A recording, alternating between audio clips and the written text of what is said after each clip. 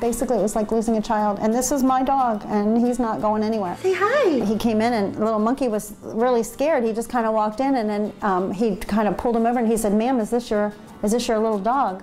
And I just lost it. I just couldn't believe that I was looking at my dog after all this time and 670 miles from my home, that he had my dog. I just went and did what I should have done, which was go and look for the dog, ask the lady, hey, listen, this lady, Miss Olson, drove all the way from South Carolina. She's devastated that she's lost her little dog. Anything you can do to help me out, I'd greatly appreciate it. And, you know, within about 30 or 45 minutes, the lady called me back and said I did find the dog. He was determined. He's a pretty amazing man.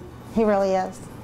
And if it wasn't for him and his perseverance and his skill, he looked through the boxes and there was my dog at the bottom of the box with a blanket over his head. He didn't recognize me because of my haircut. When I said his name, I said, "Monkey, it's Mommy." He just kind of like snapped into it. His tail started wagging and he just flew over and he was kissing me all over.